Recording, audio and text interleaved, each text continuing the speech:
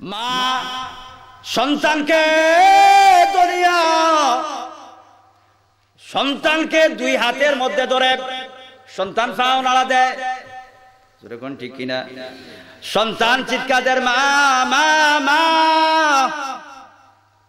বলে, সন্তান চিৎকার দেয়, মা মোটেও মহব্বত করে না, দয়ার নজরও যায় না। সন্তানটারে দুইটা হাতের মধ্যে ধরে টেনে টেনে পুকুর গাঁটো নেয়, সেরকম ঠিক কিনা?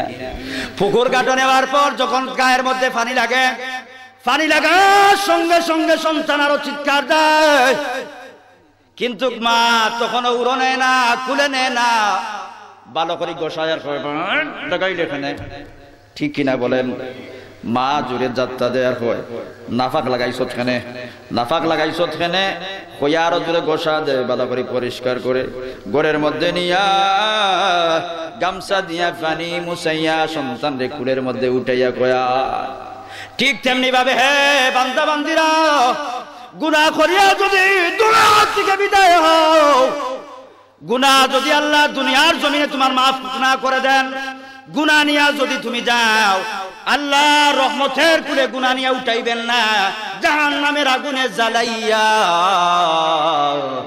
জাহান্নাম থেকে কুলের মধ্যে উঠাইয়া বলবে, ইয়া আবদি, ও আমার বান্দা যা, তোর তো গুনাহ জাহান্নামের আগুন দিয়ে দই গেছে, এখন পুত পবিত্র করিয়া তোরে জান্নাতের মধ্যে পাঠাইলাম। সুবহানাল্লাহ বলে।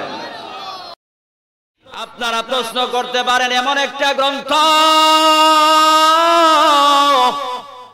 যেই গ্রন্থর মতো আর কোন গ্রন্থ নাই, এমন গ্রন্থ, এই গ্রন্থর মতো আর কোন জমিনে কোন গ্রন্থ নাজিল হয় নাই, এমন একটা গ্রন্থর মধ্যে অনর্থক কেন বর্ণগুলা আনা হলো?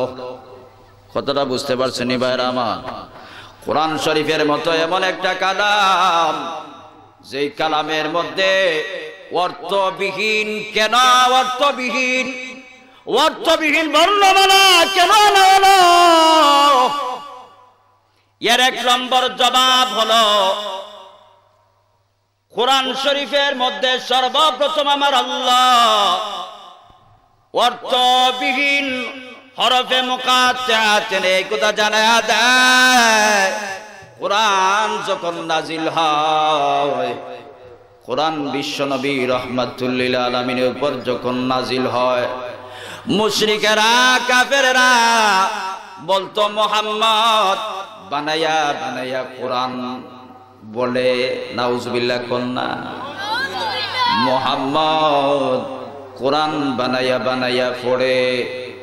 আল্লাহ রাব্বুল আলামিন সূরার শুরুতে হরফে মুকাত্তাআত অক্ষর বর্ণগুলা এনে জানায়া দেয়, হে মক্কার কাফেররা, মুহাম্মদ যদি কোরআন বানায়া বানায়া, মুহাম্মদ যদি কোরআন বানায়া বানায়া তেলাওয়াত করে তোমাদের সামনে প্রচার করে, তাহলে মুহাম্মদও জানে না হরফে মুকাত্তাআত আলিফ লাম মিমের অর্থ তিনি জানেন না, ঠিক কিনা কর? মুহাম্মদ সাল্লাল্লাহু আলাইহি ওয়াসাল্লাম তিনিও জানেন না হরফে মুকাত্তাআত আলিফ লাম মিমের অর্থ জানেন না। হে মক্কার মুশরিকের দল, তোমরা বলো কোরআনে কারীম মুহাম্মদ সাল্লাল্লাহু আলাইহি ওয়াসাল্লাম বানায়া বানায়া পড়ে, মুহাম্মদ যদি কোরআন বানায়া বানায়া তেলাওয়াত করে, তাহলে মুহাম্মদও জানে না হরফে মুকাত্তাআতের মানা কি।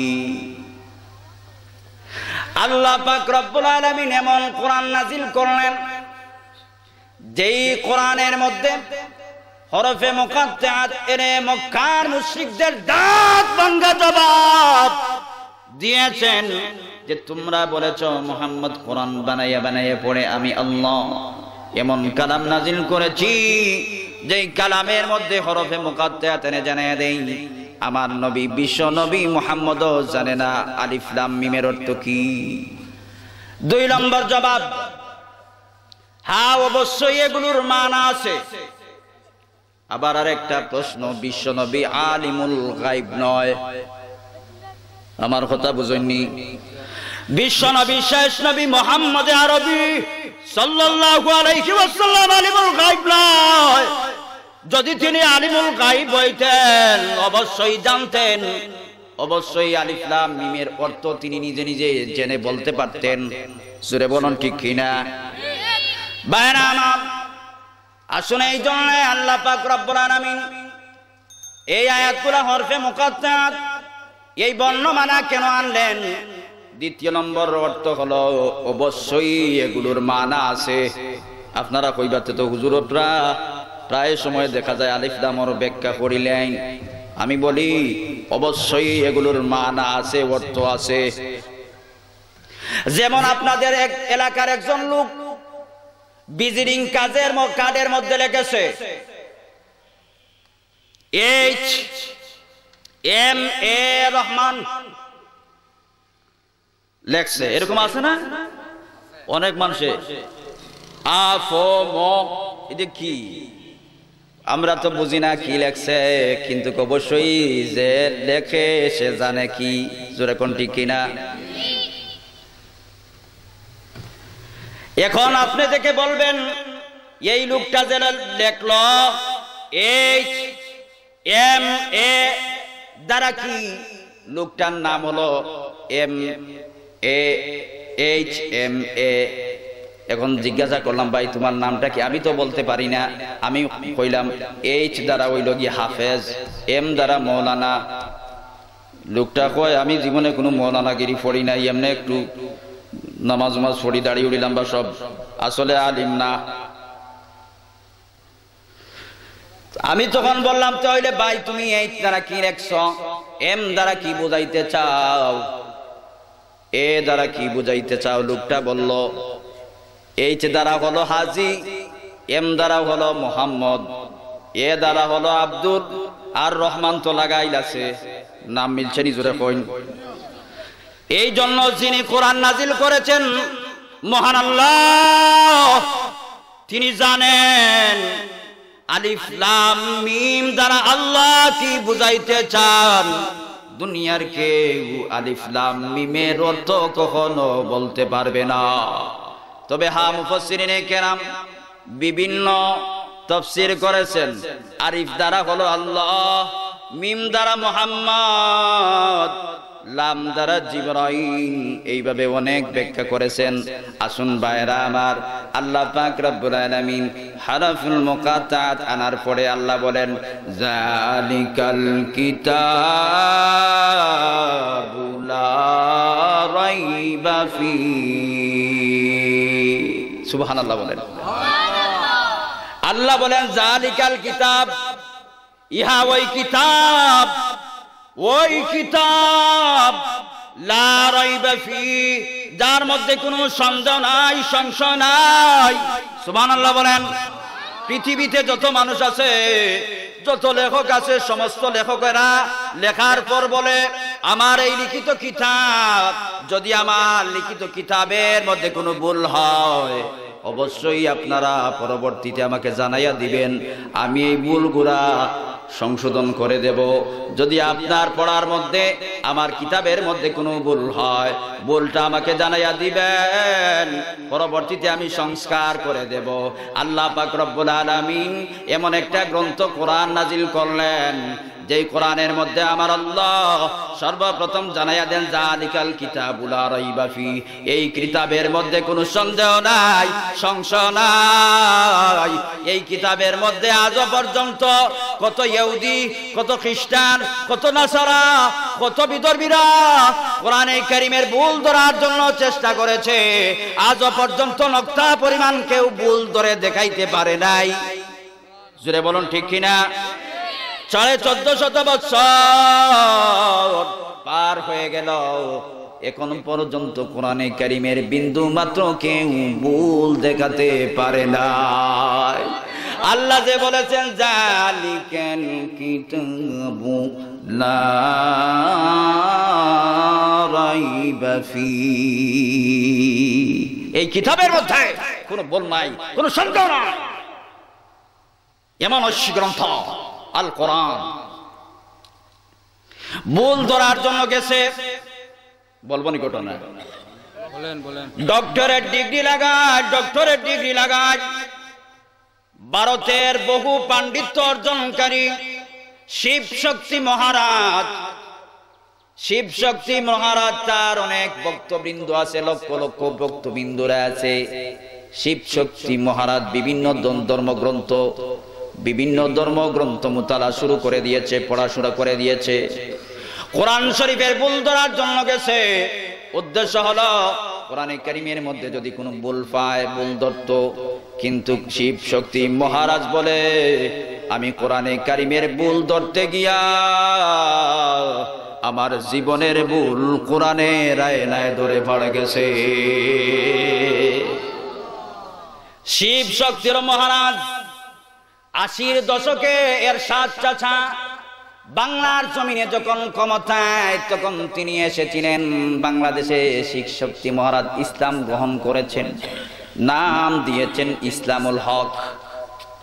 সুবহানাল্লাহ। তিনি বলেছেন, আমি একদিন কোরআন রিসার্চ করার জন্য, কোরআনের ভুল বের করার জন্য লেগে গেলাম। কোরআনে কারীমের রিসার্চ করতে করতে আমি ঘুমিয়ে গেলাম। ঘুমের মধ্যে স্বপ্নে দেখি একজন ব্যক্তি পাগড়ি পরা অবস্থায় আমার কাছে এসে বলেন, হে আমার উম্মত, আমার হাতের মধ্যে হাত দে আর কালিমা পড়, কালিমা পড়ে মুসলমান হয়ে যা। শিব শক্তি মহারাজ ঘুম থেকে জাগ্রত হইয়া দেখে তার জবানের মধ্যে মধুর কালিমার আওয়াজ এখনো যেন বাজতে আছে। স্বপ্নের মধ্যে কে এসেছিলেন? বিশ্বনবী সাইয়্যিদুল মুরসালিন নবী, রহমতের নবী। এসে বললেন, হে যুবক, আর কোরআনের কত ভুল তুমি তাকাইবা, কত ভুল তুমি খুঁজবা, আর দেরি নয়, হাত দাও। আর এই মুহূর্তে তুমি ইসলাম ধর্ম গ্রহণ করে পড়ে নাও, লা ইলাহা ইল্লাল্লাহু মুহাম্মাদুর রাসূলুল্লাহ। ঘুম থেকে জাগ্রত হইয়া বিবির কাছে দৌড় দেয়। বিবিও ঘুম থেকে উঠার পর স্বামীর কাছে আসতে চায়, স্বামী গো, গত রাত্রে কি জানি স্বপ্নে দেখলাম গো স্বামী, কে যেন ঘুমের মধ্যে পাগড়ি পড়া অবস্থায় এসে আমাকে মধুর কালিমা পড়াইয়া দিয়া গেল। এই কালিমা পড়ে আমিও তো মুসলমান হয়ে গেলাম। এই জন্য বলতে চাই, হে ভাই, কোরআনের কোনো কদর নাই। যে কোরআনরা বিধর্মীরা রিসার্চ করতে করতে কোরআনে কারীমের আজমতের উপর মাথা নত করে দিয়েছে, ইসলাম ধর্ম গ্রহণ করেছে। আজকে আপনার আমার ঘরের মধ্যে কোরআন পড়ে আছে, কোরআনের কোনো তেলাওয়াত নাই, কোরআনের উপর কোনো আমল নাই। আমরা দিন দিন আমল থেকে দূরে সরে যাচ্ছি। দূরে বলুন ঠিক কিনা?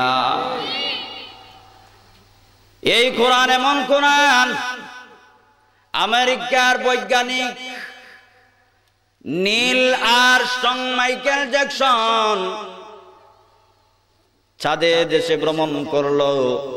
চাঁদের দেশে ভ্রমণ করিয়া চাঁদের দেশে যখন গ্রহ জগৎ পাড়ি দিয়া গেল, গিয়া যেন শুনে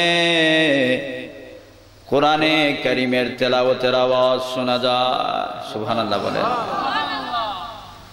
আরেক বৈজ্ঞানিক চাঁদের দেশে গিয়া, চাঁদের মধ্যে গিয়া দেখে চাঁদটা দুই টুকরা হয়ে আছে, মধ্যখানে একটা চিহ্ন দেখা যায়।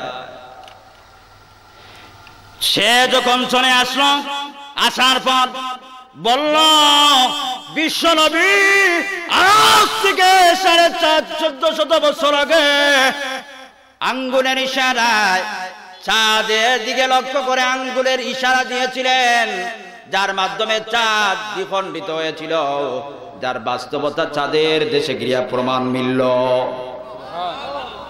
কালিমা পড়ে মুসলমান হয়ে গেল। নীল আর্মস্ট্রং, মাইকেল জ্যাকসন কোরআনে কারিমের তেলাওয়াত শুনতে পায়। শুনে দুনিয়াতে আমি শুনি আমাদের এলাকার অনেক মানুষেরা কোরআনে কারিম তেলাওয়াত শুনে তেলাওয়াত করে এই তেলাওয়াতের আওয়াজটা আমার কানের মধ্যে বাজলো। আবার যখন আরো কিছু সামনে দিয়ে অগ্রসর হলো চাঁদের দেশে গিয়ে শুনে মসজিদের মধ্যে দুনিয়াতে যেইভাবে মসজিদে আজান হয় ঠিক তেমনি ভাবে ওই আজানের আওয়াজ শোনা যায়। মসজিদে যেইভাবে আজানের আওয়াজ, এইভাবে আজানের আওয়াজ শোনা যায়। আজান যেন কে দিতেছে, আল্লাহু আকবার, আল্লাহু আকবার। উনি বলেন দুনিয়াতে মানুষেরা কোরআনে কারিমের তেলাওয়াত, দুনিয়াতে মানুষেরা মসজিদে আজান দেয়। আজকে চাঁদের দেশে গিয়া শুনি ওই চাঁদের দেশে তাওহীদের আওয়াজ। হে মুসলমান ভাই, মুয়াজ্জিন মসজিদের মধ্যে যেই সময় আল্লাহু আকবার করে এলান দেয়, আল্লাহু আকবার যখন বলে, অর্থাৎ বলে আমার আল্লাহ সব চাইতে বড়, দুনিয়ার কোনো কিচ্ছু বড় না। এ দুনিয়াদার, দুনিয়ার কাজ তোমার কাছে বড় নয়, আল্লাহু আকবার বড়। আমরা মনে করি দুনিয়ার সব কাম আমরা আগে বাদে আল্লাহু আকবারের ধ্বনি ছাড়া দেই। জোরে কোন ঠিক কিনা? নীল আর্মস্ট্রং, মাইকেল জ্যাকসন চাঁদের দেশ থেকে যখন দুনিয়ার জমিনে এসে পা রাখলো, পা রাখার পরে অসংখ্য অগণিত মিডিয়া কর্মী, সাংবাদিক সব এসে জুড়ে হয়েছে।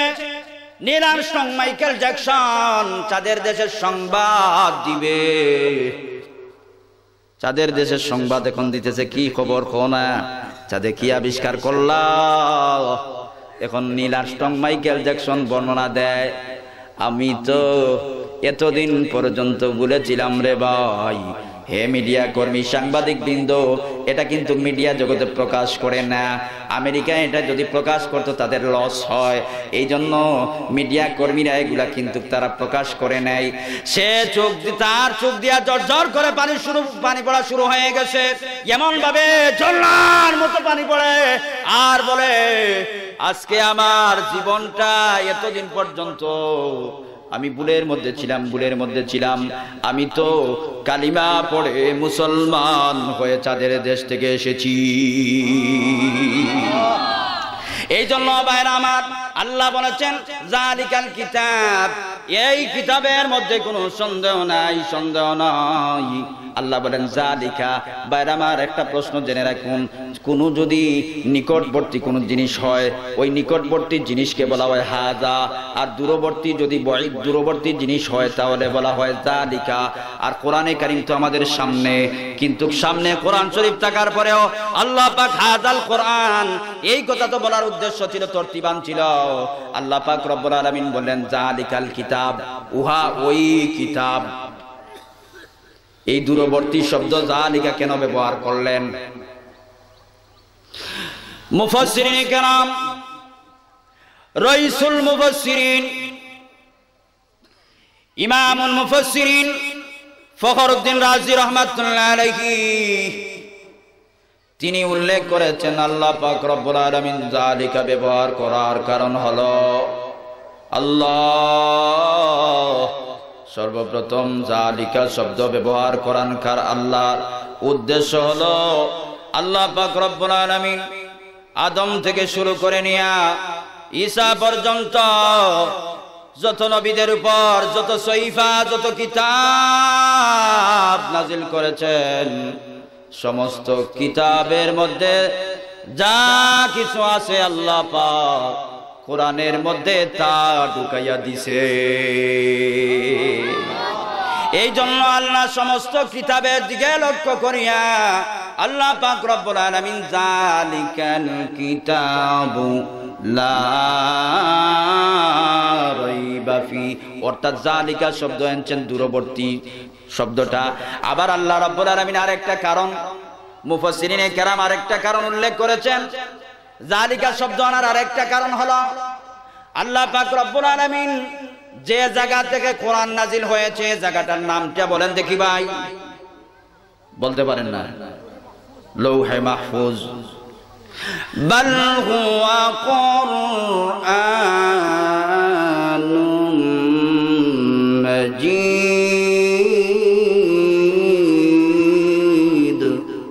আল্লাহু আকবার। বাল হুয়া কুরআনুম মাজিদ ফি লাওহিম মাহফুজ।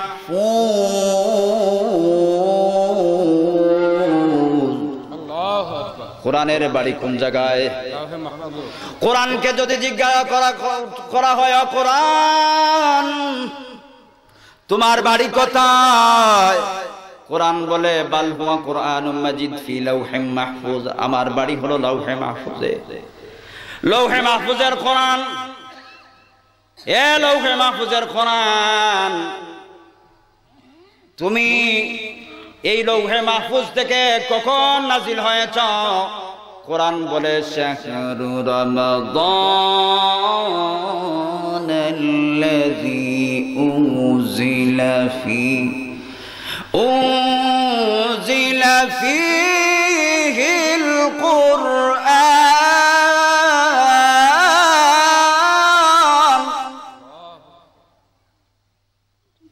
আল্লাহ বলেন কোরআন নাজিল করেছি, পবিত্রতম গ্রন্থ আল কোরআন আমি আল্লাহ নাজিল করেছি শাহরু রমাদান, রমজানুল মুবারকে। ভাইরা আমার, এবার যদি কোরআনকে বলেন কোরআন রমজান মাসে নাজিল হয়েছ, কোন দিনে বা কোন রাত্রিতে তুমি নাজিল হইলা রে কোরআন? কোরআন বলে ইন্না আনজালনাহু ফি লাইলাতিল কদর। সুবহানাল্লাহ বলেন। কোরআনকে যদি জিজ্ঞাসা করেন কোরআন তুমি কোন দিনে নাজিল হয়েছ? কোরআন বলে ইন্না আনজালনাহু ফি লাইলাতিল কদর, আমি কোরআন নাজিল হয়েছি কদরের রাত্রিতে। সুবহানাল্লাহ বলে। এখন যদি কোরআনকে জিজ্ঞাসা করো কোরআন লৌহে মাহফুজ থেকে তুমি নাজিল হইলা, কোন মাধ্যমে, কিসের মাধ্যমে নাজিল হইলা? কোরআন ডাক দিয়ে বলে নাযালা বিহি রূহুল আমিন আলা কলবিকা লিতাকুনা মিনাল মুনজিরিন। সুবহানাল্লাহ বলেন। আমি জিবরাইলের মাধ্যমে বিশ্বনবীর উপর নাজিল হয়েছি। সুবহানাল্লাহ।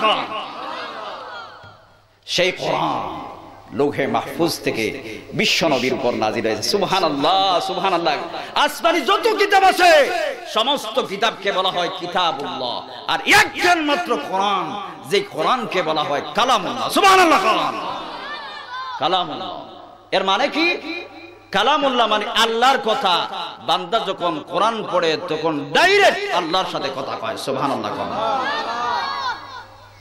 আল্লাহ আল্লাহ। কিন্তু কোরআন নাজিল হওয়ার ভিন্নতা, অন্য কিতাব নাজিল হওয়ার মধ্যে ভিন্নতা। জবর নাজিল করলেন দাউদ নবীর উপর, আল্লাহ পাক রব্বুল আলামিন ইনজিল নাজিল করলেন ঈসা নবীর উপর। আল্লাহ ঈসা নবীকে পরিপূর্ণ ইনজিল দিয়ে বললেন তোমার মাথার উপর বর দিয়ে দিয়ে তুমি বাড়িতে নিয়ে যাও। হে মুসা পয়গম্বর, তোমাকে আমি আল্লাহ জাবুর দিলাম। তুর পর্বতে মুসা আলাইহিস সালাম গেলেন। তুর পর্বতে মুসা আলাইহিস সালাম যাওয়ার পর আল্লাহ রাব্বুল আলামিন ওই তুর পর্বতে পরিপূর্ণ ইনজিল কিতাব দিয়ে বললেন তোমার মাথায় করে পরিপূর্ণ কিতাবটা নিয়ে যাও। একদিনে জাবুর নাজিল হলো, একদিনে ইনজিল নাজিল হলো। কিন্তু বাইরা আমার, আপনারা বলেন কোরআন কি একদিনে নাজিল হয়েছে? আমার মাত বুঝেন না, তাহলে হ্যাঁ না কোন না। কোরআন কি একদিনে নাজিল হয়েছে? 23 বছরে কোরআন নাজিল হয়েছে বিশ্বনবীর উপর। কোরআন যখন নিয়া জিবরাইল আলাইহিস সালাতু ওয়াস সালাম এসে নবীর কাছে যায়, সে কোরআন নিয়ে আসেন।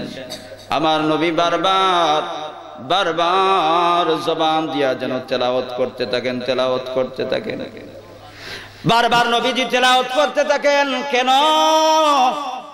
যদি জিবরাইল যে কোরআন নিয়ে আমার কাছে আসলো, এই কোরআন থেকে যদি কিছু ভুল পড়ে যায় আর যদি আমি কিছু বলে যাই, আমার উম্মতেরা কোরআন থেকে বঞ্চিত হয়ে যাবে। বিদায় বিশ্বনবী বারবার বারবার কোরআনে কারীম তেলাওয়াত করতেন। আল্লাহ জানায়া দেন, পয়গম্বর, ও পয়গম্বর, আপনার জবান বারবার বারবার নাড়াবেন না। লা তুহাররিক বিহি লিসানাকা লিতাজালা বিহি ইন্না আলাইনা জামাআহু ওয়া কুরআনা। সুবহানাল্লাহ বলেন। আল্লাহ জানে যে পয়গম্বর আমার, আপনার জবানকে বারবার বারবার লড়াবেন না গো নবী। আমি আল্লাহ 30 পারা কোরআন আপনার সিনার মধ্যে জমা করে দিব। এই জন্য ভাই কোরআনে কারীম কিভাবে নাযিল হইল? আল্লাহ পাক রব্বুল আলামিন বিশ্ব নবীর উপর ধীরে ধীরে 23 বছরে নাযিল করলেন। আল্লাহর নবী সাল্লাল্লাহু আলাইহি ওয়াসাল্লাম এর উপর যখন কোরআন আল্লাহ নাযিল করেন, আল্লাহু আকবার, কোরআনে কারীমের আজমত, কোরআনে কারীমের এত মহত্ব। আল্লাহ কি টাইম হয়ে গেছে নাকি?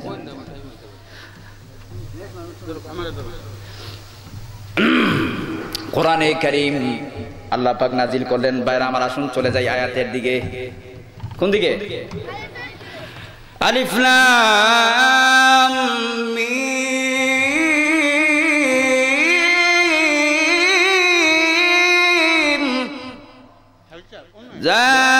যালিকাল কিতাবু লা রাইবা ফীহি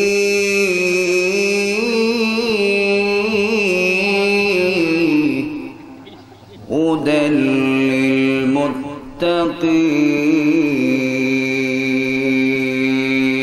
আল্লাহু আকবার বলেন।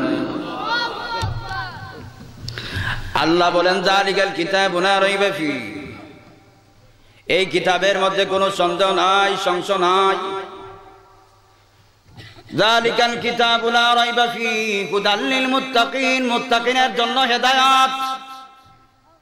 কার জন্য হেদায়েত? জোরে কইনা। আল্লাহ বললেন কোরআন মুত্তাকিদের জন্য হেদায়েত। অন্য আয়াতের মধ্যে বলেন আল্লাহ ইন্না, আল্লাহ বলেন শাহরু রমাদানাল্লাযী উনজিলা ফীহিল কুরআন হুদাল লিন্নাস, সমস্ত মানুষের জন্য হেদায়েত। কোরআন একদিকে বলে মুত্তাকির জন্য হেদায়েত, আবার অন্য আয়াতে বলে সমস্ত মানুষের জন্য হেদায়েত। কথার মধ্যে ভিন্নতা। মুত্তাকিদের জন্য যদি হেদায়েত হয়, সমস্ত মানুষের জন্য হেদায়েত কিভাবে হবে? সমস্ত মানুষের জন্য যদি হেদায়েত হয়, মুত্তাকির জন্য হেদায়েত কিভাবে হবে? প্রশ্ন আসে কি নাই? আর জোরে করে আসে কি নাই? কেন আল্লাহ বললেন? হ্যাঁ, আল্লাহর কথা ঠিক, আল্লাহর কথার মধ্যে কোনো ভুল নাই, কোনো সন্দেহ নাই। আল্লাহ পাক রব্বুল আলামিন মুত্তাকির জন্য যেইভাবে বলছেন হেদায়েত, আবার সমস্ত মানুষের জন্য বলেছেন হেদায়েত। কারণ কোরআন সমস্ত মানুষের জন্য হেদায়েত। ইহুদি, খ্রিস্টান, বৌদ্ধ, নাসারা সমস্ত মানুষের জন্য কোরআন হেদায়েত। কিন্তু আল্লাহ কোরআন সমস্ত মানুষের জন্য থিওরি দিয়া দিলেন, পথ দেখায় দেয়। কোরআন পথ দেখায় দেয়, হেদায়েতের পথ কোরআন দেখায় দেয়। এই পথ দেখানেওয়ালা দুই গুরু লোক। আপনারা কত কইবা না একটু আমার, কারণ কিছু এই কিচ্ছা কাচ্চা আমিও গাই না, ঠিক আছে না? কথা মূল কোরআন থেকে এক কথা কই না, যার কারণে একটা প্রেক্ষাপট ছুটিয়া গেলে গিয়ে আর গুলিয়ে পাইতাম না। আর আপনারও ডাকার মেহমান এখন লাগিয়া আমরা হইলাম গিয়া গরকা মুরগি ডালকা বরাবর খায়, বুঝলেনি কথা? গরকা মুরগি ডালকা বরাবর খায়। যাই হোক ভাইরা আমার, যেই কথা বলতেছিলাম, আল্লাহ বললেন হুদাল লিন্নাস, সমস্ত মানুষের জন্য হেদায়েত, সমস্ত মানুষকে হেদায়েতের পথ দেখায়, সমস্ত মানুষকে জান্নাতের পথ দেখায়, জান্নাতের পথ দেখাইয়া দিলাম। এই যে মসজিদ আছে, এই যে মন্দির আছে, এই যে মসজিদ আছে, গানের মেলা আছে, তুমি ইচ্ছা করলে মসজিদে যেতে পারো, ইচ্ছা করলে তুমি গানের মেলা যেতে পারো, ইচ্ছা করলে তুমি শয়তানি আড্ডাখানা যেতে পারো, ইচ্ছা করলে তুমি ভালো জায়গায় যেতে পারো, এটা তোমার কাছে ছেড়ে দিলাম। ঠিক কিনা বলেন? হেদায়েত দুটি রাস্তা দেখায় না, ফারিকু ফিল জান্নাতি ওয়া ফারিকু ফিস সাঈর। জান্নাতের পথ দেখায় দিলাম, জাহান্নামের পথ দেখায় দিলাম। ও বান্দা, আমার কোরআন, আমার কালাম দুইটা পথ দেখাইয়া দিল। তুমি যদি জান্নাতের পথে যাইতে চাও, তোমাকে সুযোগ দেওয়া হবে, তুমি জান্নাতের পথের লাইনে যাও। আর যদি তুমি জাহান্নামে যাইতে চাও, জাহান্নামের পথের লাইন তোমাকে দেখাইয়া দেওয়া হবে। এই দিকে গেলে তুমি জাহান্নামে যাইবা। এখন হে বান্দা, তুমি সিদ্ধান্ত নাও কোন দিকে যাইবা। যেটা বলেন ঠিক কিনা? এই জন্য কোরআনে কারীম ফালইউমিন মনে কইলে তুমি ঈমান আনো, ফালইয়াকফুর মন চাইলে তুমি কুফরি করো। তোমার ইচ্ছা, তোমার ইচ্ছা। কোরআন কিন্তু পথ দেখাইবে। ঠিক কিনা বলেন? আরো জোরে বলেন ঠিক কিনা? আল্লাহ বলেন, এবার আসুন হুদাল লিন্নাস, পথ দেখালো কোরআন। আবার আসুন আল্লাহ পাক রব্বুল আলামিন বললেন হুদাল লিল মুত্তাকিন, মুত্তাকিনের জন্য হেদায়েত। কারণ মুত্তাকিনকে তো হেদায়েতের পথ, জান্নাতের পথ দেখাইয়াও দিয়া দিছে। যখন কি করছে, এই যে পথ দেখায় যে কোরআন, মানুষকে হেদায়েতের পথ দেখায় দুইটা দল। একটা হলো কিতাবুল্লাহ, আর একটা হলো রিজালুল্লাহ। কিতাবুল্লাহ মানে আল্লাহর কিতাব, রিজালুল্লাহ হলো নবীরা, সিদ্দিকগণ, শহীদগণ, সালেহগণ। এই দুইটা মাধ্যম যতদিন পর্যন্ত মানুষ ধরে রাখবে, হেদায়েতের পথে থাকবে, সিরাতুল মুস্তাকিমের পথে থাকবে। ঠিক কিনা কম? কি যদি বলেন কিতাব বাণী, ব্যক্তি বাণী না, পথভ্রষ্ট হওয়ার লক্ষণ। ব্যক্তি বাণী, কিতাব বাণী না, পথভ্রষ্ট হওয়ার লক্ষণ। কিতাব বাণী, ব্যক্তি বাণী না, পথভ্রষ্ট হওয়ার লক্ষণ। আবার কিছু লোক আছে কয় ব্যক্তি মানি না, কিতাবই আমাদের জন্য যথেষ্ট। সেরকম এরকম আছে কিনা? এই জোরে বলেন না, জোরে বলেন না। দুই গুরু কিতাবুল্লাহ, রিজালুল্লাহ, হেদায়েতের পথ যদি ধরতে হয়, হেদায়েতের পথে যদি যাইতে হয়, কিতাবুল্লাহ, রিজালুল্লাহ এই দুই গুরুর অনুসরণ করতে হবে। এরা হলো সিরাতুল মুস্তাকিমের পথে। যতক্ষণ পর্যন্ত এই দুই গুরুর লোক যতক্ষণ পর্যন্ত থাকবে, জান্নাতের ঠিকানা পাবে, নইলে জাহান্নামের পথে যাওয়ার সম্ভাবনা। জোরে কোন না, আরো জোরে কোন। আল্লাহ বলেন যালিকাল কিতাবু লা রাইবা ফীহি হুদান লিল মুত্তাকিন।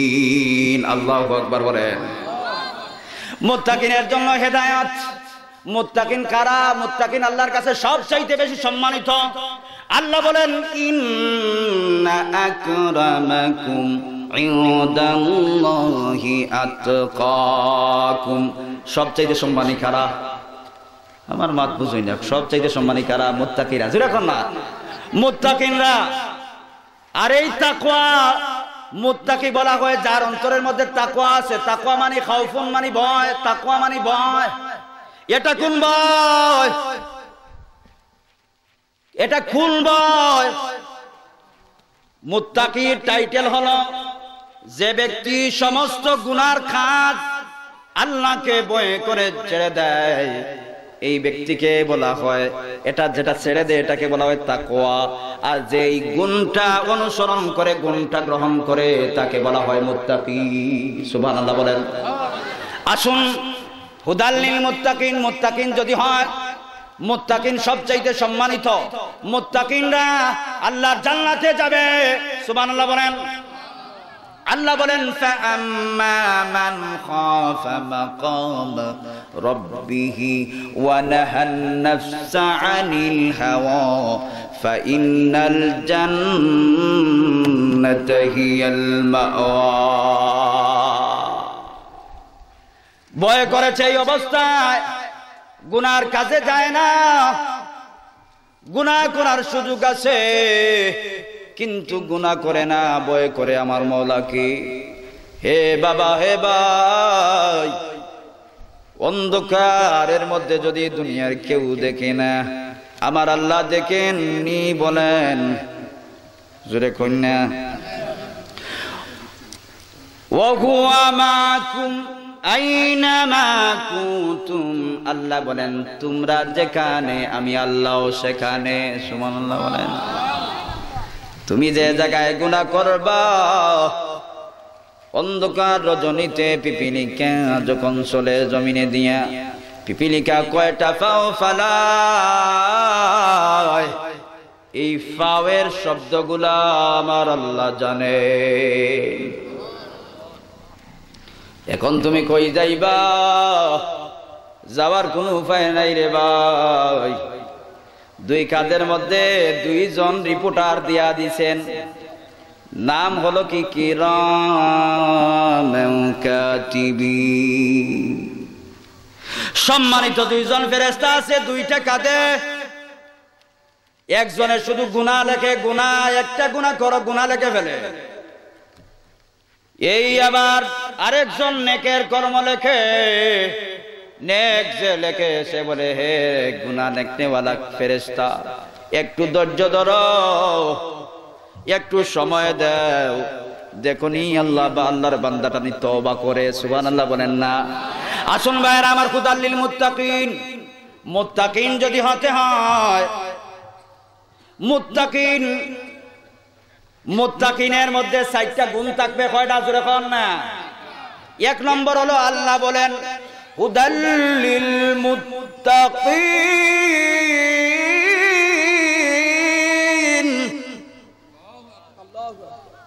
হুদাল্লিল মুত্তাকিন আল্লাযীনা ইউমিনুনা বিল গায়ব। মুত্তাকির 1 নম্বর গুণ থাকতে হবে গায়বের প্রতি বিশ্বাস স্থাপন করা। গায়বের প্রতি বিশ্বাস স্থাপন করা। গায়ব কারে কয়? যা দেখি না। যা দেখি না তারে কি হয়?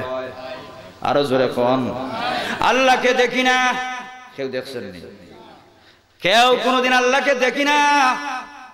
দুনিয়ার চর্ম চক্ষু দিয়া আল্লাহকে কখনো দেখা যাবে না। মুসা আলাইহিস সালাতু ওয়াস সালাম বলছেন, আল্লাহ তোমাকে দেখতে চাই, দেখতে চাই। আল্লাহ বলেন লা তুদরিকুল আবসার, দুনিয়ার কোন চোখকে দেখতে পারবে না। রাব্বি আরিনি, আল্লাহ বলেন লান তারানি, কখনো দেখতে পারবে না। তাইলে আমরা যে দেখলাম না, না দেখিয়া বিশ্বাস করার নাম হলো ঈমান। জোরে কোন ঠিক কিনা? না দেখিয়া বিশ্বাস করার নাম হলো ঈমান। আল্লাহকে কোনদিন দেখি নাই, কিন্তু মনের মধ্যে আকাঙ্ক্ষা আছে, আল্লাহ একটা বার তোমাকে দেখতে চাই। জোরে কোন ঠিক কিনা?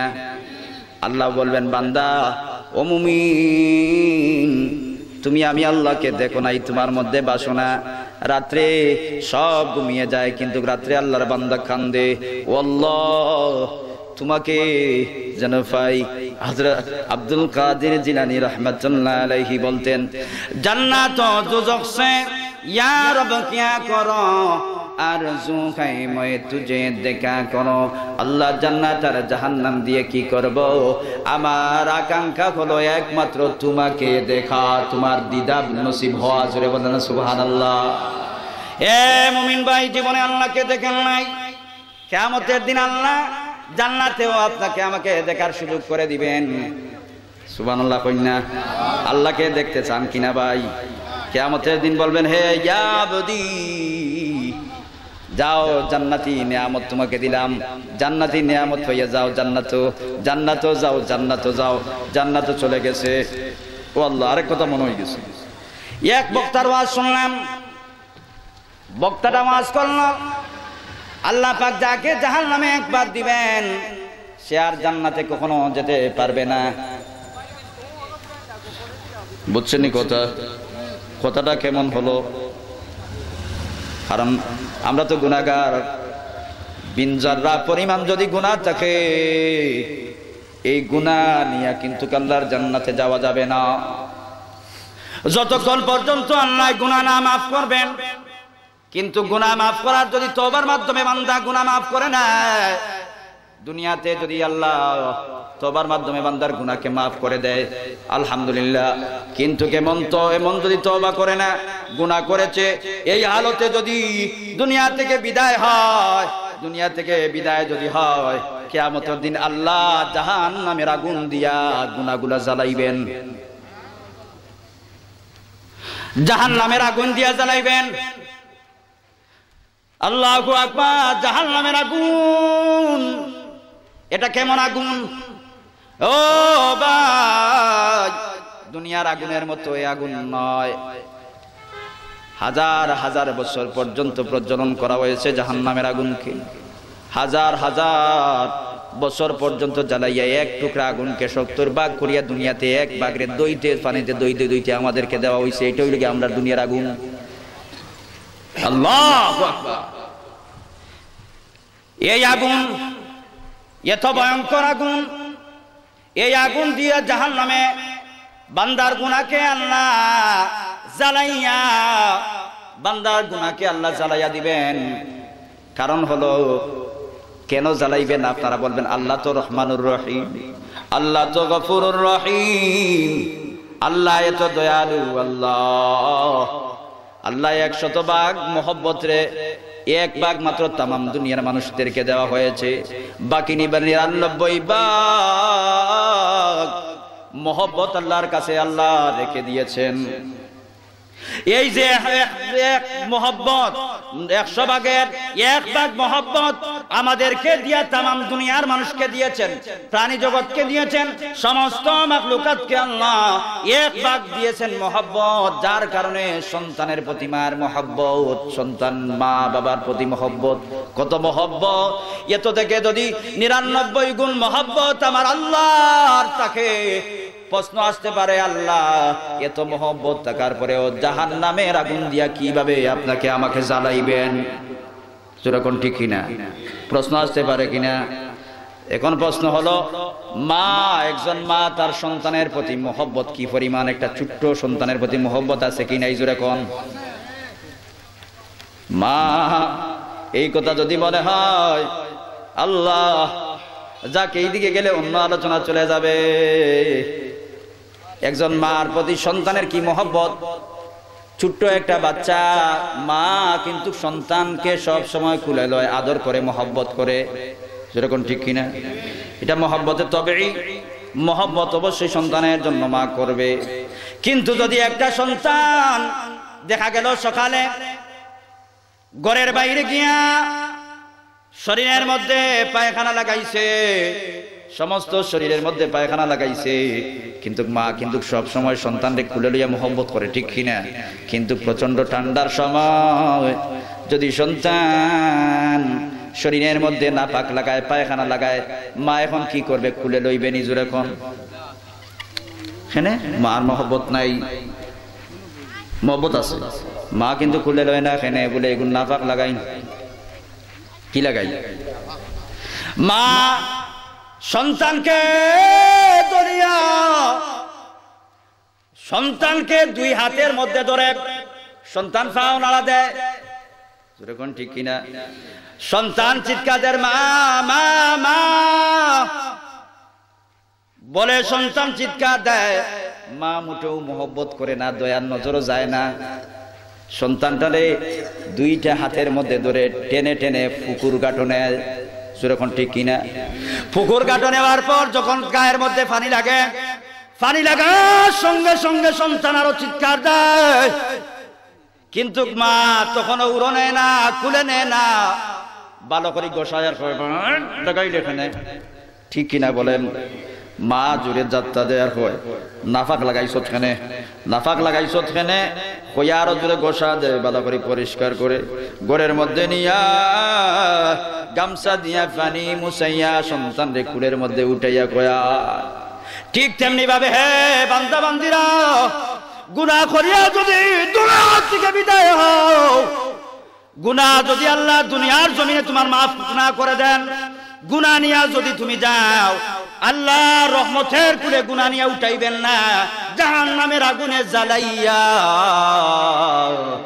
জাহান্নাম থেকে কুলের মধ্যে উঠাইয়া বলবে ইয়া আবদি ও আমার বান্দা যা তোর তো গুনাহ জাহান্নামের আগুন দিয়ে দই গেছে এখন পুত পবিত্র করিয়া তোরে জান্নাতের মধ্যে পাঠাইলাম সুবহানাল্লাহ বলে এই জন্য আল্লাহ পাক রব্বুল আলামিন যেমন দয়ালু যেই কথাটা বলতেছিলাম আল্লাহ পাক এত দয়ালু এত দয়া এত মায়া তিনি মানুষকে সবচাইতে মহব্বত করেন কিন্তু কিয়ামতের দিন বান্দারে আল্লাহ তাআলা দেখাইয়া দিব ও বান্দা আমি আল্লাহরে তুই দেখতে চাস না হ্যাঁ সমস্ত মানুষের জান্নাতীদেরকে জান্নাত বন্টন করে দিলেন যাও জাহান্নামীদেরকে এগুলো তো বন্টন করার পরে এখন সব মানুষদেরকে বলবেন আর কোনো চাওয়া আছে কি নেই সুবহানাল্লাহ কই না ইয়া ইবাদি এ আমার বান্দারা আর কোনো তোমাদের চাওয়া আছে কি নেই সব দিলাম জান্নাতের হুর ফলে দিলাম সমস্ত নিয়ামত দিয়া দিলাম আর কোনো কিছু তোমাদের চাওয়া পাওয়া আসেনি জান্নাতীরা বলবে আল্লাহ আর তো জানি না আছে কি নাই জান্নাতীরা উলামায়ে কেরামের দিকে মুতাওয়াজ্জা হইবা উলামায়ে কেরামদের দিকে তাকাইয়া জান্নাতীরা বলবে ও উলামায়ে কেরাম তুমি তো কোরআন পড়েছো আমল করেছো কোরআনে কি আল্লাহ বলেছেন তুমি দেন ভালো জানো আমরা তো সব কিছু পেয়ে গেছি উলামায়ে কেরাম বলবেন আল্লাহ সুবহানাল্লাহ বলেন না জান্নাতেও উলামায়ে কেরামের মুখাপেক্ষি হতে হবে এ ভাই দুনিয়াতে সম্মান নাই আলেমদের দুনিয়াতে সম্মান আসেনি কইবা ইমাম সাহেব জোরে কইনা এখন আমি তো ইমাম সাহেব টাইম হয়ে গেছে আচ্ছা কয় মিনিট আছে আজানের সময় গেছে আল্লাহ জায়গা মতো পৌঁছতাম পারলাম না যদিও সময় পাই অন্য সময় মুআখির দাওয়ানা আলহামদুলিল্লাহি রাব্বিল আলামিন।